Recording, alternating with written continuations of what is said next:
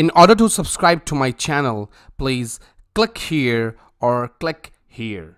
Please share, comment, and like my videos and channel. Hello guys, welcome to SaaS with ServiceNow. In this video, we will talk about Async business rule. You will learn about what is Async business rule and how it works. What is Async business rule? Async business rule is triggered when user submits the form and any action is taken on the record in the database. However, it creates a schedule and run the job. Async business rules are kind of similar to after business rules. However, it runs in the background and used when system can wait to process and return the value. If I give you the difference, like an after business rule or maybe in other business rules, we wanted some kind of population of the records right away. So if you're updating the assignment group, if you're updating the description, you want those values to be populated. That means you want those actions to be taken right away. User should see those data right away when business rule is running. But in async business rule, system can run and process the action in the backend. And once system will get the response, then only it can process further actions. And that's how async business rules are used. If I talk about the major use cases. So major use cases of async business rules are like create event. So user is taking some action, maybe changing some field, and you want to create an event, and then with that event, you want to send a notification. Now that notification system can definitely wait because user does not want that value on the form right away.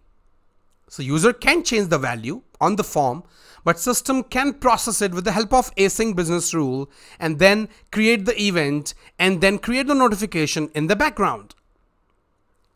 Now another use case is send REST API call to another application on update of incident. So let's say you want to create a record in another system. In that case, when you update the current incident, maybe you change the state, maybe you change some fields. In that case, why would you create before or after or any other business rule? You don't have to. You have to use async business rule. The reason behind it, because you don't have to get the data right away. You can just write async business rule and then system will process the requests and the call to the another system, create the record in another system. And maybe it will update the record maybe later as well in your system after getting the response. But you don't need those things right away. And that's the reason you use async business rules. And another major use case is, I would say, calculating SLAs. Now SLAs is something, if I talk about end user, does not need right away. User can wait for it. Even SLAs are being used by IT people, not by the end users. So even if user is creating an incident, if you want to calculate the SLAs, you don't have to do it right away. It shouldn't be quick. So for that, rather than using after, you can use async business rule to update the SLAs. Previous version. The async business rules do not have access to previous version of a record. That means you cannot use methods like changes, changes to, and changes from in your script. However, these values, these methods can be used as a condition of business rule. So if you have those conditions like field and changes to, that definitely you can use, but you cannot use it in your script while writing async business rule. And when you have to write the script, you cannot use these methods. Async business rule with scripting. So let's create few business rules with scripting for async business rule. The first scenario we have for insert. That means type is in async and operation is insert. And the scenario we have is when incident is inserted with priority 1, then system should create an event to send a notification. So if I go to my personal developer instance and I go to list of incidents. Now, why I am creating this as async business rule? Because I don't have to populate something or push something directly on the incident right away. I don't need that. So that's the reason I'm going to create async business rule. So if I go to list of incidents and I will go to list of business rules then, and I will create a new business rule. So before that, I will just make it inactive and I will click on new. I will give it a name. So maybe demo for a sync. And I can just check this checkbox. I will make it async. I will make it insert. However, I have to put the priority because that's a requirement we have. We will put priority is critical and I will directly go to advanced. Now here I have to generate the event. So I can just do gs.event queue. Here I have to put the name of the basically the key event which I have to create in the event registry. So I will just maybe put incident dot p1 dot inserted. I'm done. Then I will do comma. Now this can be current. Then I will do comma. Then here I will basically put the parameter. Now I have to send the notification. So maybe I can put the assignment group. That is something I can put over here. So I can just do assignment current dot assignment group. And maybe I can just put here current dot assign to. That's it. And I can just save this. Now I will go to event registry. I think this way you are also able to learn events as well, that how we generate events in ServiceNow. So with one training, you will get two different learnings. So I will go to registry and I will basically copy this. I will go to registry, click on new. I will put the name over here and I will select incident as well. It says fired by, I will just mention BR and I will save this. So it is saved. Now I will go to notifications. So I will go to notifications. I will click on new. I will give it a name, send P1. I will select the table. Now here, I will select event. Send when event is fired. And our event is incident. I will see. There should be incident.p1. See, I have this incident.p1.inserted. If I select this, here I will do who will receive. So for that, let's first click on save. Now I'm not seeing parameters to be selected, but now you will see that because it has become advanced view. So maybe you can mention event param1 contains, you can also put it for parameters, or maybe you can just put right here, maybe, or maybe we will send it to application development. And I will just click on save. So it will be sent to application development. And that's it. And I will save this. Now I will go to incident record. Now here I will create a new incident. Let's see what happens. I'm going to create a P1 incident. I will select the caller. I will select group as well. Or let's not do that. Even if I will select it, I think it won't matter because we have selected a different group for sending the notification. So I will just do like this. And if I click on save, this will definitely trigger that event. How can I know that if it has triggered the event or not? I can just go to events here.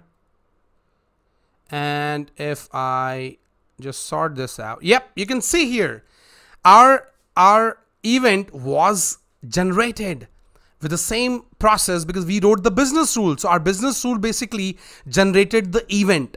So this is how you can generate the event. And if I go to my incident, you will see that I think it should have sent notification. Maybe I will just go to email logs. In that case, I can see it better. I think this sent something. Yep, you can see. Because we didn't put anything in the body. We didn't put anything in the subject. That's the reason I'm not able to see anything as a subject and all other information. But you can see email was sent. So this is how, if you have to generate events with the help of business rules, then you can use async business rule rather than after or before. So this is the best way to utilize async business rule for this kind of requirement where user does not want the data, the value to be returned right away. So in that case, async business rules are the best. The next scenario of async business rule is related to update. That means async update. And the scenario is when assignment group changes, then update the task SLA group to current assignment group. So if I go to my personal developer instance and I go to list of incidents and I also open any random incident, let's say this one, I will go to task SLA over here. Now we have to update the assignment group. Do we have assignment group? No, we don't have any kind of field in this particular table. So if I open this in a new tab and if I see this is task underscore SLA, it doesn't have any kind of group. So maybe I will make it as a task group, just a new field I will add over here. So if I open task SLAs, I will add a new field, form layout, and I will add maybe group. And I will just do, I think I have to make it a string, not I have to make it a reference, not string. So I will make it as a string. I will select sys user group. So I will do this one and I will add it.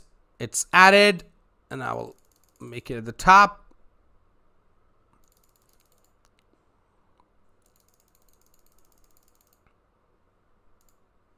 And I can just click on save. So this field is added. I will click on close. So what I have to do, I have to update the current assignment group in the task SLA. And if I close this, and basically when you have to do that whenever you are changing the assignment group. So I will go to business rule now. I will write a business rule. So maybe we can just open the same one. That's for demo for async. Now I will go to when to run. Here I will make it update. It has to be for update. Now it's up to you. If you want to run it for both, you can also do that. Now here I will just change the condition because this time condition is for assignment group. If assignment group changes, so if I will do assignment group changes, I will go to advanced. I will remove this one. And now I will do where gr equal to new glide record. And here I will do task underscore SLA. That's a table we have. I will do gr dot. Now we have that field task. So I will do task, comma, I can do current dot sysID. And then I can do gr dot query. And then I can do gr dot, I think for that we can just do while. Here I can do while gr dot next if I have the record. Now here I can do gr dot u underscore group equal to current dot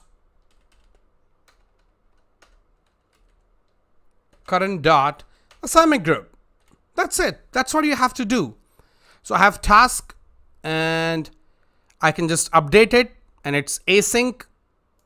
Now, do I have to do current dot update? Now that's an important part over here.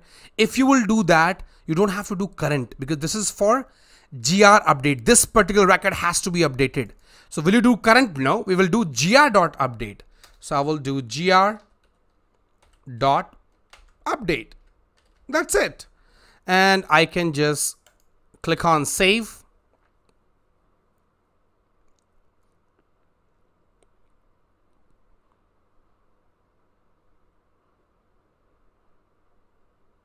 And now I will go to any existing incident. Let's say this one.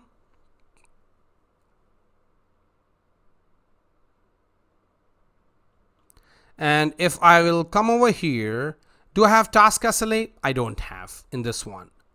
So I will just look for the incident where I have task SLA.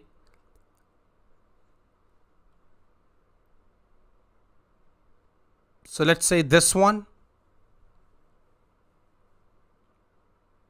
So I have two task SLA over here. You can see that. So what I will do, I will just pull that particular field which we added. I will just add it over here. Now what I will do, I will change the assignment group. So maybe I will do it database. If I will do that, let's see what happens. If I click on save,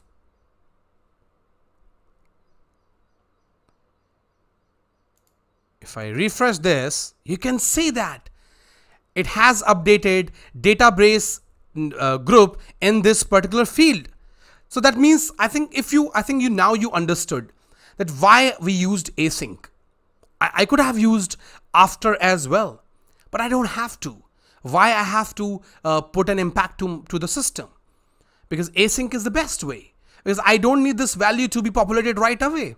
Because this is just an SLA, which people can see later as well. It has to capture the value. It will be captured. The SLA will definitely run as it is, but I can update it whenever I want. Because there's no dependency on the user. The user does not have to see this. So that's how I have to use async business rule, because I don't need this value right away. I can wait for it. So that's how you can create different types of async business rules as per your requirements. And as I told you earlier, there's another major scenario is integration. So whenever you are doing any kind of integration, I would recommend to always use async business rule to trigger the call from ServiceNow, or if you want to create something in another system, that those kind of integrations you should always do with async business rule.